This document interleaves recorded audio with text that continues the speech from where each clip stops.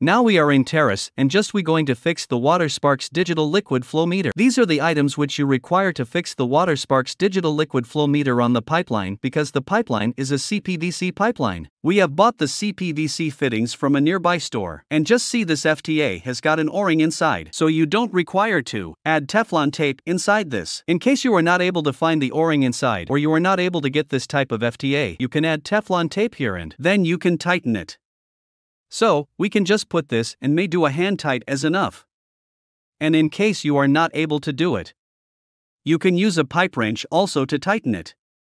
And ensure that when it goes till the end. Now you need to fix this here. And also fix this here. And you fix a union so that you are going to remove it easily. So I am just going to fix this. Whatever I have fixed in this setup, I am just going to apply the paste and make it a full setup.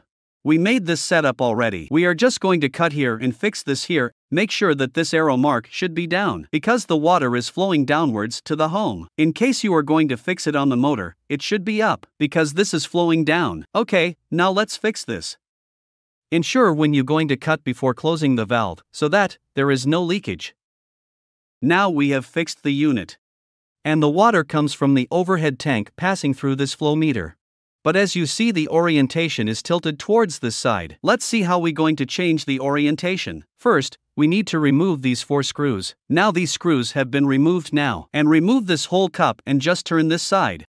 Put it in your required direction. Fix it and put it back into the screws. Now it's ready to use. We have another phone to shoot the bathroom inside, so both videos simultaneously we can play back and see.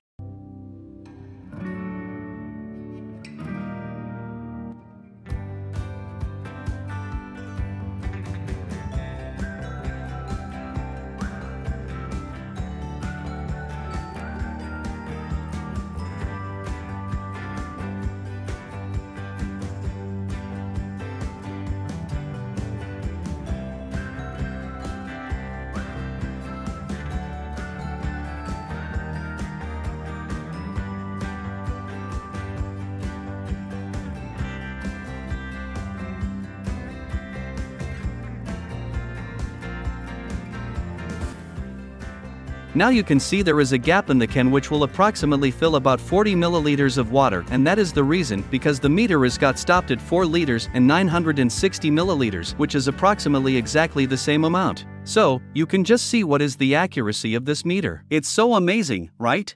Thanks for watching the video.